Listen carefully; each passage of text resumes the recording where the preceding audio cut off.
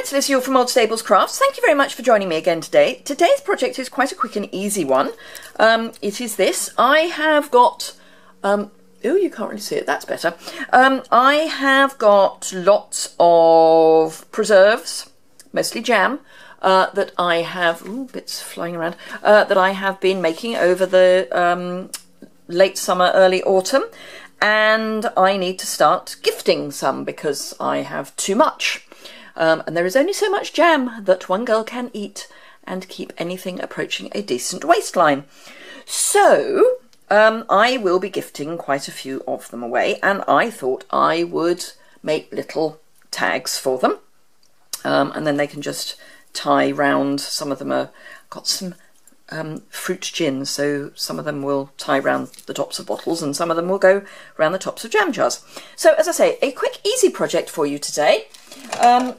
So what do we need? We need scrap white, scrap emerald envy, because I'm doing a slightly different one this time, the Label Me Pretty stamp set with the matching punch, which is a bundle, so if you want to get those together you save 10%. So that's always good to know. The 1 3/4 inch circle punch, which is what I used for the back here. The 1/8 handheld punch and an ink pad. In this case Emerald Envy, but obviously I used Berry Burst for the original. And of course some of our lovely crinkle seam binding. Now I really wasn't convinced by this when I first saw it back in April in Amsterdam, when I was at our demonstrator event there, because I thought it just looked like it hadn't been ironed properly. My background in, as far as design is concerned, is in fashion design. So I spent quite a long time at fashion college. Well, I say quite a long time, some years at fashion college, and we were taught to iron everything, and this therefore for me just felt a bit not ironed. However, now that I've played with it for a while, I love it and I've ordered some more. I got originally, and this is part of that, just a meter. We did a ribbon swap within our team. So that's what I had originally, and I'm ordering more because it's lovely. So, quick easy project. Let's make it quick and easy. So first thing we want is the From My Kitchen to Yours punch, stamp even. And I'll put that on a D block. I think it will, let's have a look. Yes, it will fit on a C block, but I just prefer it on a D block. Just feels more, I don't know, just feels more really.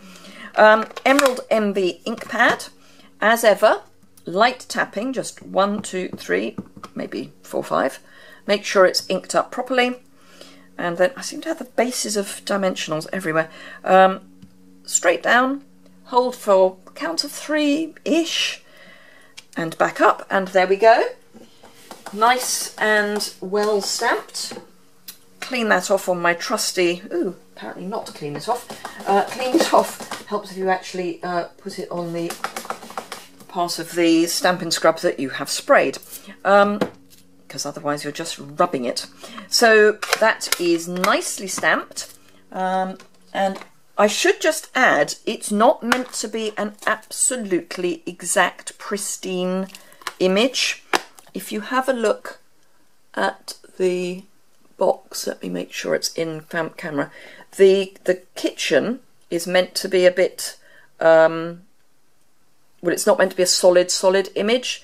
It is meant to be a bit not, what's the word I'm looking for? It'll come back to me. Anyway, it's going to bug me now. Hey-ho. Right, so let's pop this into our punch, and punch. It is still bugging me. Aged will do. It's not the word I was looking for, but it'll do. So that's that punched out. Then this is, as I say, the 1 3/4 inch circle punch, and just a scrap, which is now completely scrap. So that can go in the bin while I actually remember to put it there. Then the 1/8 inch circle punch, just punch, and I'm just punching a little bit down from the top of the circle. And then, now this is the trick, because although this is very fine, as in lightweight, trying to get that, which is I think 5/8 of an inch, yeah, 5/8 of an inch through there, can be a bit tricky. So if you take a round end embossing tool, which is on our scoring board, you can just poke it through and it goes through without any problem at all. So yeah, easy peasy lemon squeezy. Ooh, we've actually got lemons on our lemon tree. Yeah, wow, I think's the word I'm looking for. But yeah, lemons on our lemon tree. And then all I did was tie a knot. I should hasten to add that our lemon tree is in a greenhouse. It is not a heated greenhouse, however. So yeah, but we've got 2 lemons. I'm so excited. It's not really, I don't know, it's a bit sad that I get excited about those sort of things, but there we go. Right, so we just tie that in a knot, and then I put a couple of foam pads on the circle, and the only reason I do that is so that I can make sure that I don't go over the ends of the label, because I don't want the dimensionals to be hanging off the edge of my circle. And then just try and line that up, and there we are, 2 lovely little tags ready to gift your winter or autumn preserves. So I hope you enjoyed that. If you did, please give it a thumbs up. I'm still working my way towards 2,000 subscribers. I'm at about, as I record this, 1,800-ish. And I'd like to get to 2,000 by my birthday on the 1st of November, if at all possible. So if you haven't subscribed, please do hit the subscribe button, which is down there. If you've got any comments or questions, please leave those in the comments below. There's a link to the blog post that goes with this in the description below, so you can get dimensions and all that good stuff, and some close-up photographs, which is always useful. And do remember that until the end of October there is the Merry Patterns Hostess set that is being given away by Stampin Up if your order is £250 or more. And obviously that can be an order that you put together with chums. Alternatively, if you don't have an order that's quite that large, if you order online at my online store, for every £25 you spend, you will get an entry into a prize draw for these. I have more than 2 at the moment.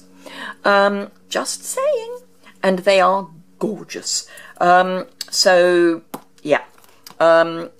If you obviously, if you order £50, you get 2 entries, etc., etc. And that's for the whole of the period from the 1st of September to the 31st of March. And I will draw the winners on the 1st of November. So it'll be a birthday prize, a birthday present for everyone, really. Anything else?